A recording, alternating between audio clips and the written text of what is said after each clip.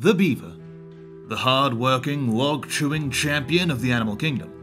In the far-off year of 2027, the humans who built this world are long gone, and the beavers have inherited the earth. Using their keen noses, they have smelt the strong scent of opportunity, and will use all their skills to survive and rise above the land around them. These furry little builders can be identified by the color of their fur and the banner they fly. The folktale beaver tribe is well suited to both give and take from the land around them.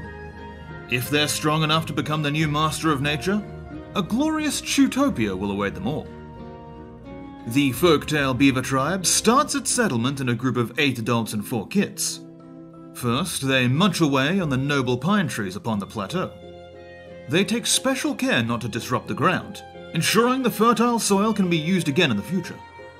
Without proper homes to sleep in, their first night is spent under the stars. Here we see the leader of the beavers, gently dreaming of a future of food and trees and, more importantly, one where he reigns supreme over all others, as a goddamn champion of beaver kind. As beavers have done for thousands of years, they construct mighty pumps and create large-scale farming operations to secure the resources they need to survive, lest they all perish painfully in the coming drought season. I think they do this. Don't really know. I'm just the voice reading the documentary papers. Do you think I knew for a split second before this any of this? No. The producers just dumped the script in a fat stack of hundreds in front of me. I don't know anything. The beavers have the uncanny ability to access the great beaver hive mind of building techniques, giving them all the skills required to secure their water source before the drought. It is thanks to this knowledge that the beaver is able to build what beavers are most known for. That's right, you know it. The beaver's iconic pulley-based floodgate system. Despite this rush in the early stages of the beaver settlement, they pull through thanks to the strength of their teeth and the direction of their illustrious beaver leader. Under their leader's direction, a beavocracy is established, and plans are made to expand the settlement further and improve their quality of life. For the next few years, things do not develop too much for the folktale tribe. Let's fast forward a bit and check up on them, shall we? Thanks to mass industrialization, the beavers have expanded into a thriving community and elected their leader to be their beaver overlord. Beavers that are loyal to the beaver lord are rewarded and allowed to live close to the river in comfort, while the less trustworthy beavers are sentenced to work in the Deadlands. Here they collect steel from the remains of the previous civilization and serve as an example to the beaver lord's enemies that he is not to be crossed. Very soon, this humble servant of beaverkind's dreams of a chutopia will be fully realized. It is thanks to advances in beaver technology that the folktale tribe has evolved beyond initially expected. The invention of the printing press for the beavers has heralded a new information age. Neighbors are taught to mistrust each other, as thanks to the newly printed Timber Times, warning that they could actually be the beaver's natural enemy, the platypus in disguise. An implatyposter, if you will. Soon enough, soulless robots are created from the timber in order to bolster the defenses of the beaver lord. These lumber-ing soldiers have been placed in workspaces populated by the rebellious beavers, forcing them to work day and night. The crafty beaver lord does this to ensure that there is no time for these mischievous beavers to work against him. This one here is being forced to make explosives, another skill that comes to the beavers naturally.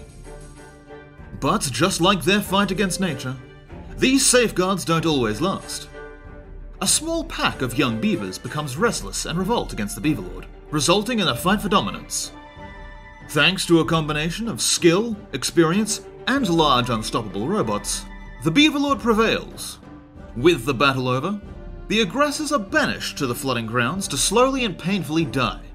I can't believe this is an actual thing they do. Let me just double check my notes.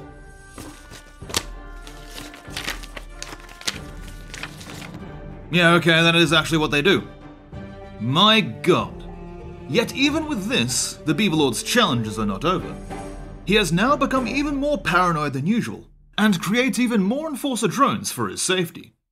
Not only this, he orders the construction of a personal sanctuary upon the highest peak and confiscates many valuable foods and resources. His demands of constant tribute make the rest of the working beavers restless, even more so when he declares himself the God Emperor of all beaver kind. Alas, The mighty God Emperor of Beaver-Kind's comeuppance is delivered by the very material he used to deliver fear into his subjects. Eventually, the beavers steal a large quantity of dynamite and use it to sabotage his operations. The hard-working beavers use this to not only cut off the bridge to the robotics division, but to separate the Beaver Lord from the rest of society, dooming him to a slow and painful demise as supplies run out. Forced to watch the world he built move on without him from on high, he remains isolated from both his people and his dreams of a promising utopia. By cutting off the pathway to the robotics center, the noble folktale beavers have doomed half their tribe to starvation. Burdened with the horrors of what they've done, the plateau beavers will fall into a dark age and eventually vanish altogether. Sadly, it seems that these humble beaver workers could not make it. So let's check up on a different beaver tribe. Specifically, the Iron Teeth Beaver Clan. These noble, strong beavers have been relentless in their pursuit of science and technology. Amongst all the beaver clans, these beavers are the closest in behavior to the mysterious humans that came before them. Let's take a look at how they're going right now. Oh! They perished.